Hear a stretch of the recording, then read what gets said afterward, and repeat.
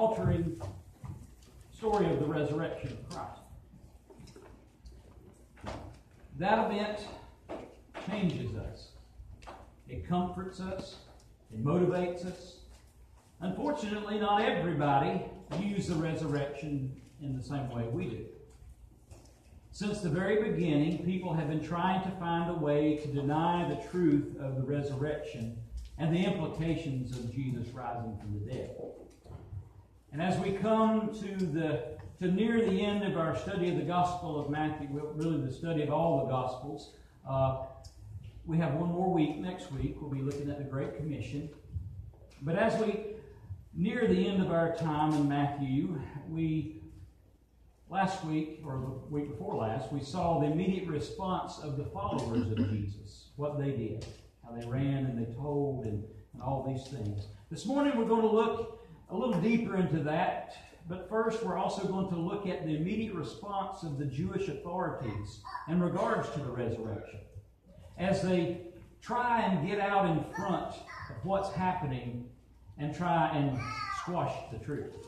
So our passage this morning is Matthew 28, verses 11 through 15. And we read, "As the women were on their way, some of the guards went into the city and told the leading priest what had happened. A meeting with the elders was called, and they decided to give the soldiers a large bribe. They told the soldiers, 'You must say Jesus' disciples came during the night while we were sleeping and they stole his body. If the governor hears about it, we'll stand up for you so you won't get in trouble.' So the guards accepted the bribe and said what they were told to say. Their story spread widely among the Jews, and they still tell it today." So, what we see here is the elders and the leading priest seeking to get out in front of this and to control the narrative. Isn't that just like government? It's ironic that they bribed the guards to say that the disciples stole his body. If you remember, that's exactly why they went to Pilate and asked for guards, so that this wouldn't happen. So, in the back of their minds, we have to think that they knew this was going to happen. So they're trying to get out in front of it. And they bribed the guards. Now, that must have been some kind of bribe, because anybody want to guess what the punishment was for messing up something like that? Yeah, death. Yeah. So let's look at the plausibility of what the Jewish leaders are saying. Is it really plausible that the disciples could steal the body of Jesus? I think the answer is no. I mean, the tomb's sealed. There were guards present that they couldn't overpower. They had no real motive to steal the body. These disciples, they were men who were crushed and defeated. They were hiding. They were locked away inside an upper room. Pulling off something like this was not in their thinking. They had no time to plan for it, no resources to carry it out. And as you look at the resurrection, there are some basic facts that have to be accounted for to explain the resurrection. The first is that Jesus died and was buried. One of the popular theories of days gone by is that, well, Jesus really didn't die. He passed out, or he was in a coma. And when they put him in the tomb, the coolness of that tomb, and after a day, he came back around and people thought he had resurrected from the dead. That's not plausible, because the guards were skilled, the executioners were skilled at their jobs. If someone survived an execution, the executioner was killed. So, it's not plausible. But also, they pierced Jesus' heart with a spear, drawing blood and water, indicating that they really did pierce the pericardial sac around his heart and into his heart. And blood and water came out. They did this to make sure that Jesus was dead. Besides, Roman Jewish sources acknowledged that he was dead. And revived and barely alive Jesus would not have been able to move the stone. He would have not convinced anyone that he was risen from the dead in that state. And then there's the fact that the tomb was empty. No body has ever been presented to be Jesus Christ. Now, through the years, there have been skeletal remains that have been flagged by people, but they have been disproved. So the tomb was empty. Jesus' disciples saw it. People saw him, talked to him, ate with him after the resurrection. Not one time, but many times over a period of 40 days. Many eyewitnesses. And then there's the fact that the disciples were transformed. Something happened to these guys. They went from being afraid and hiding in a locked room to being on fire. They were running to people now to tell them the truth of Christ. They did this even though their lives were threatened by death. Now, to discredit the resurrection, you have to find a way to explain the change in their lives. So, those are some of the facts of the resurrection. I want to talk briefly before we get back into how we respond to the resurrection with some objections that are raised in light of the resurrection. They still float around and they still pop up from time to time. And the first is that, well, the disciples made it all up to further their cause. That's a very popular idea that's found in many different forms. But this idea is that the disciples of Jesus wanted to save their movement, so they fabricated a lie of resurrection. Now, one of the biggest problems here is that the number of people who saw Jesus. I told you a couple weeks ago about a cold case detective named J. Warner Wallace, who wrote a book. He was a former atheist, and he investigated it as he would any other cold case mystery, and he became a believer. He writes this. He says, I am hesitant to embrace any theory that requires a conspiratorial effort of a large number of people over a significant period of time when they personally gain little or nothing from their effort.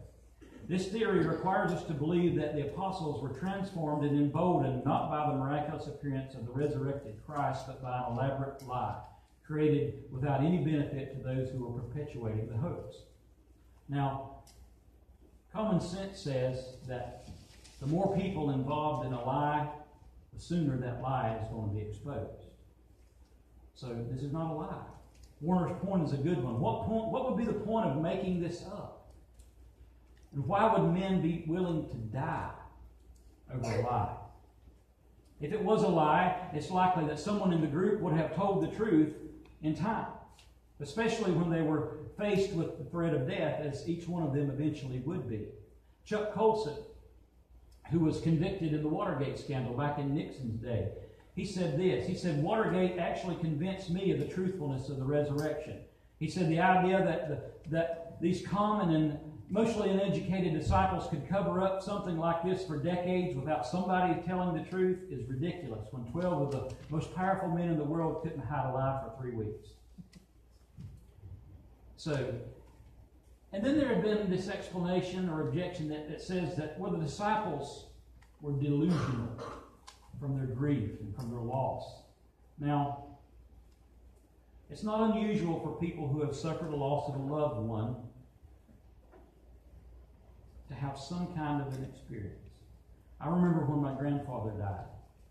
The very night after he died that afternoon, I had the most vivid dream that he came to me. We sat down on the front porch where we always talk, and we had this long conversation about how things were going to be all right and how we needed to take care of Grandma and all of this stuff. It was so real.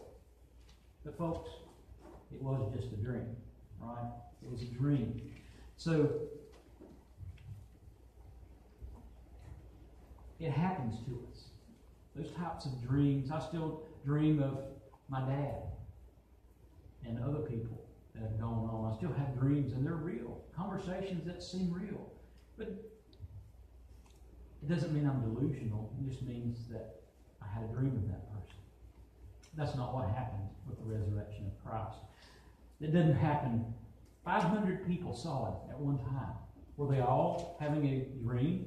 Were they all delusional? No, absolutely not. Common sense says not. And then we see that there's this explanation that the disciples' observations were distorted through time. And yes, this says that Jesus was dead and that he remained dead, but over a period of time, the story expanded to the point where, oh, Jesus was resurrected.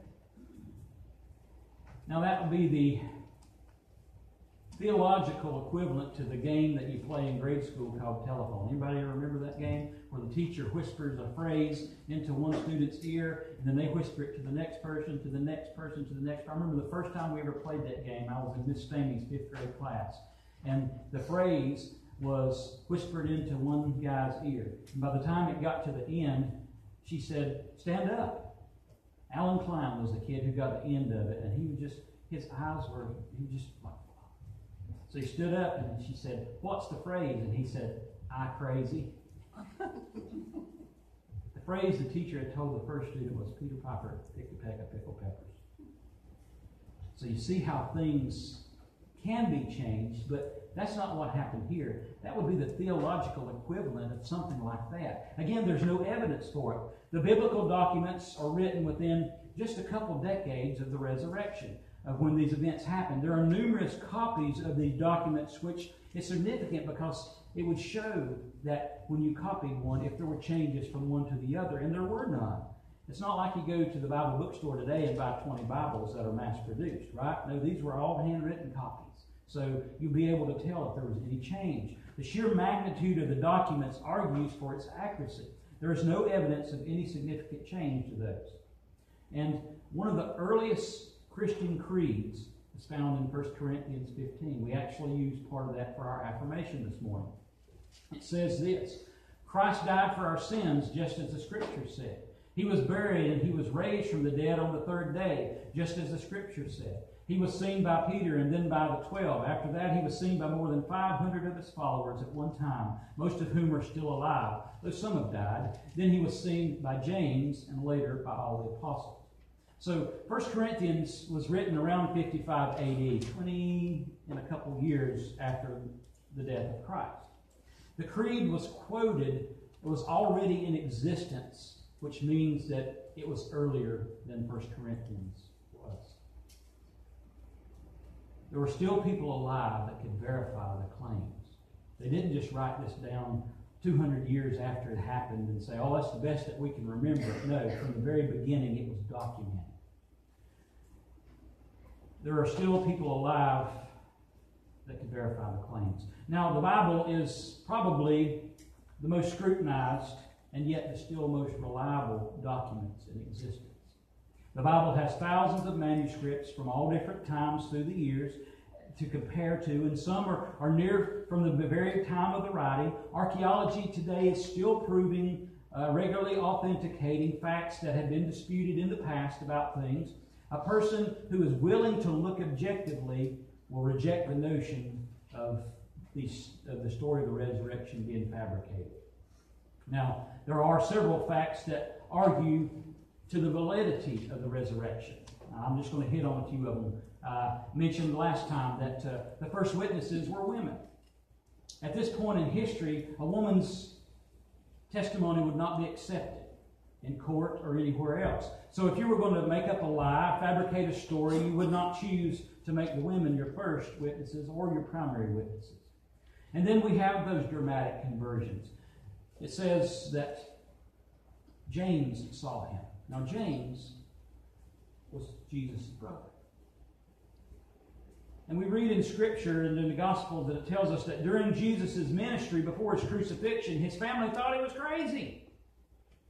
They didn't want anything to do with him other than to retrieve him, to rescue him from his craziness and, put an end to all this. But we're told that after the resurrection, Jesus appeared to James. And James had a dramatic conversion. He went from skeptic to being a leader in the church. And then, had he explained the conversion of Paul? He was the most fiercest opponent of the church. And it all would change in the flash of a light. And Jesus was there, and he said, Paul, why do you persecute me? Saul, why do you persecute me? Who are you? I'm Jesus. How do we explain that apart from an actual resurrection? The presence of embarrassing details in these stories leads to its validity. Not only were the first witnesses women, but Jesus had to be buried by 2 members of the Sanhedrin because all of his disciples had run off. If you're going to make up a story, most people are not going to paint themselves in a bad light. And then most of the disciples we see were martyred for their belief in Christ. Now that is a ridiculous length to go to for a lie. People are not going to do that. The disciples had nothing to gain by lying.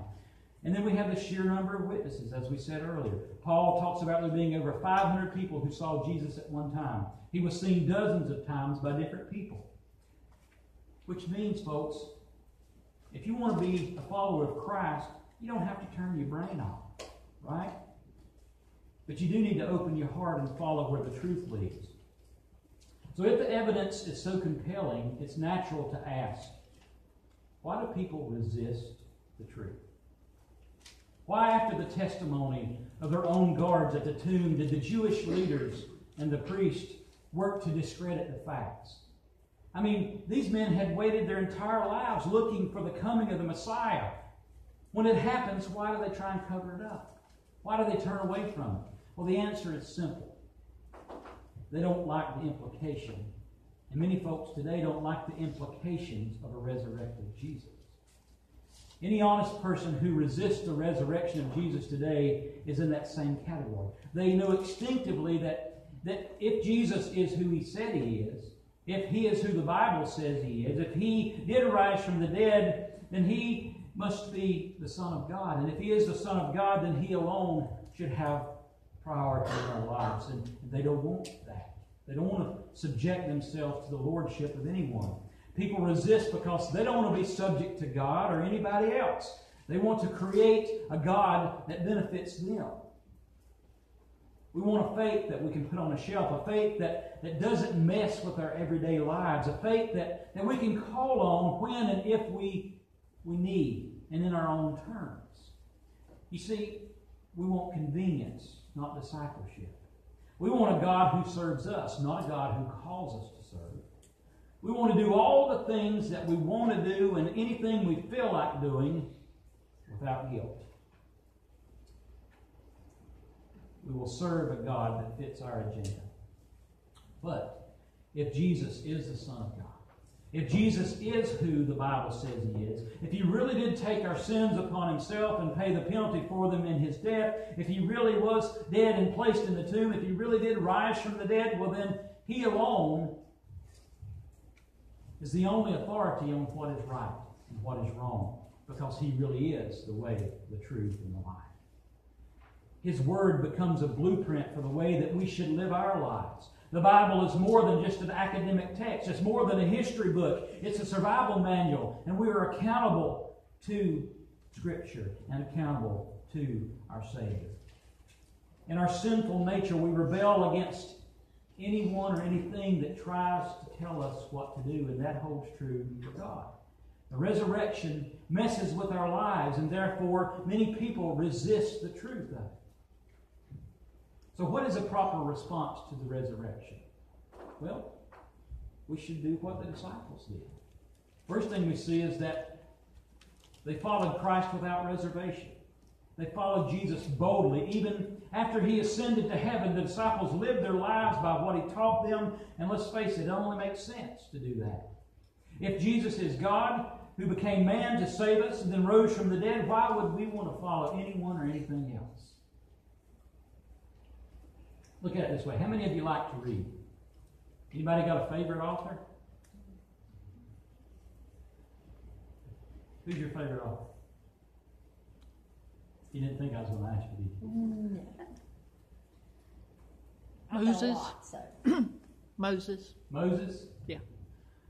Well, this is going to be a far stretch for that, but if Moses was still alive and he wrote all those things and he was coming to town, you would probably go meet Moses, wouldn't you?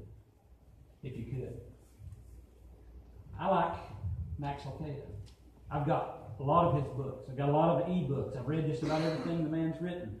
If he was somewhere close, I might would go stand in a line and buy his new book and talk to him for a minute. How many of you have a favorite musician or band? Kiss is starting their last tour, right? You're going to go, ain't you? You're going to get tickets. You're going to go. You're going to try and stand in a long line and get a picture made with them. Get an autograph. That's what we do.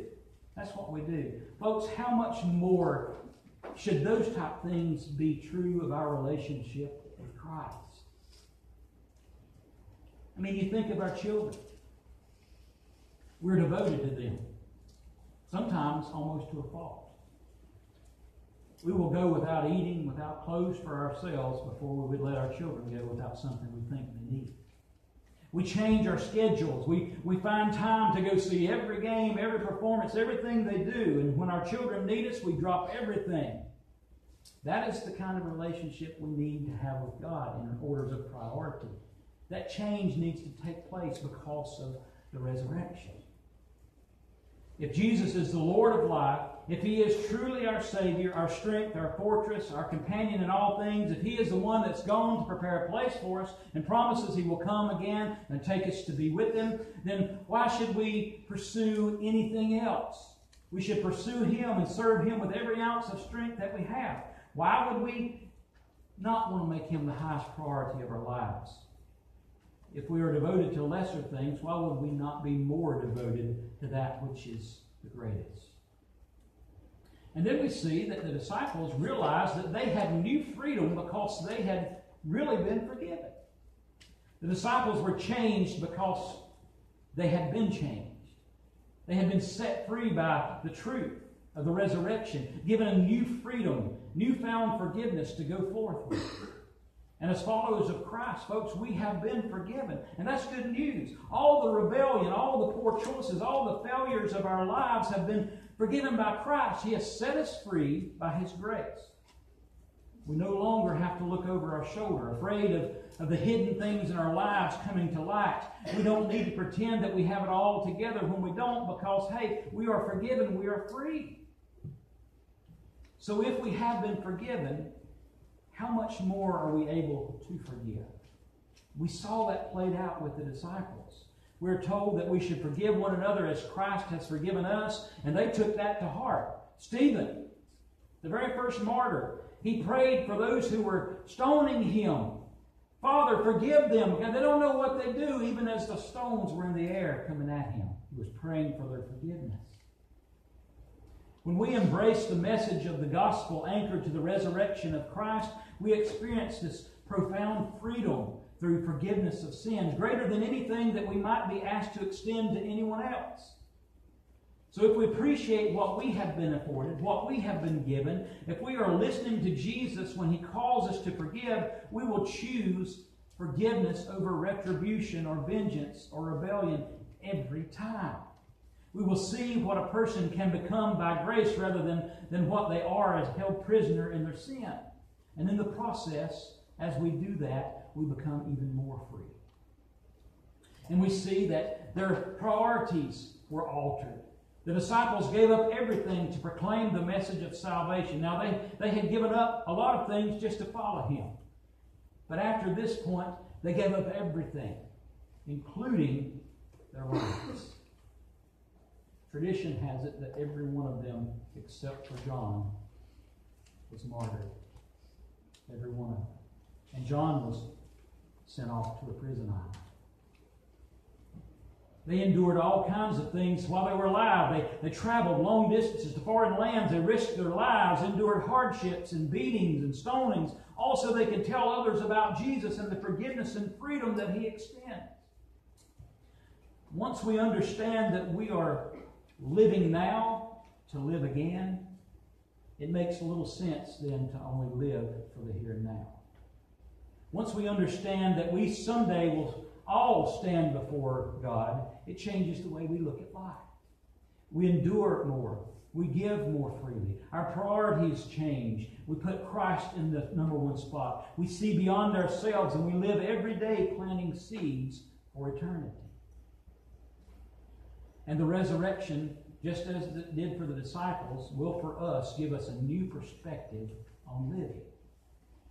We no longer find ourselves overcome by hopelessness because we know our Lord is working all things for the good of those who love Him, who are called according to His purpose.